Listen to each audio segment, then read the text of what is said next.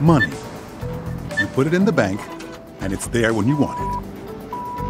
But what if you went to the ATM and the bank didn't have your cash? It happened in the past.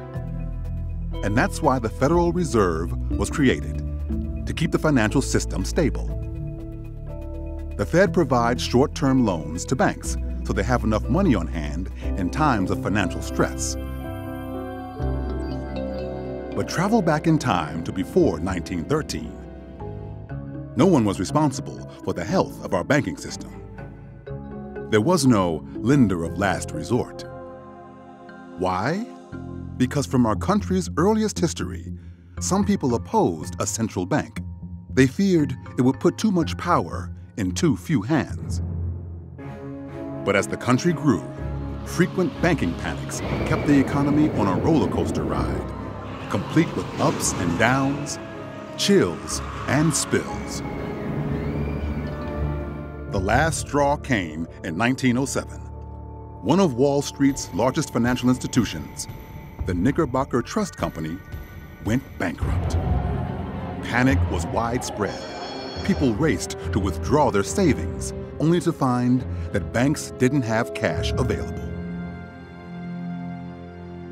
Financier J.P. Morgan and a group of investors rescued the economy with emergency loans to banks. But it was clear that relying on wealthy individuals wasn't the right long-term solution for the nation. It was time for a change. The United States needed a strong central bank that would keep money flowing during times of crisis and help prevent bank runs. To keep power from being concentrated in Washington or Wall Street, lawmakers spread control across the country.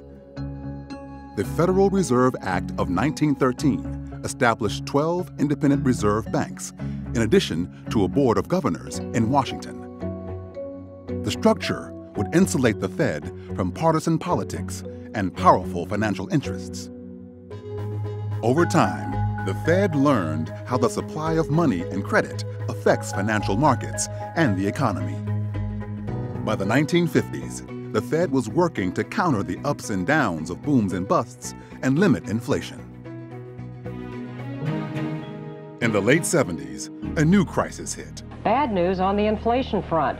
Wholesale prices were up again in February. High unemployment with high inflation challenged America and the Fed.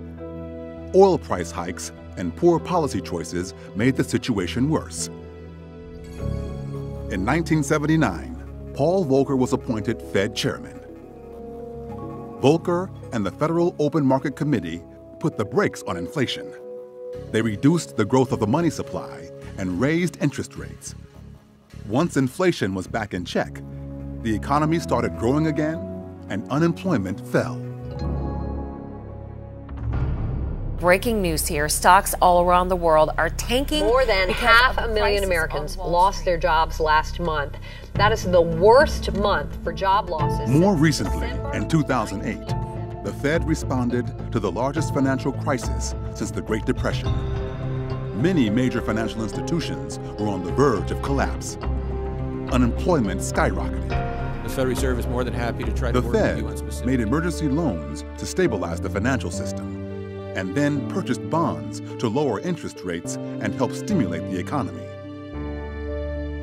Though the Fed wasn't able to prevent what has been called the Great Recession, its actions helped keep the situation from being much worse.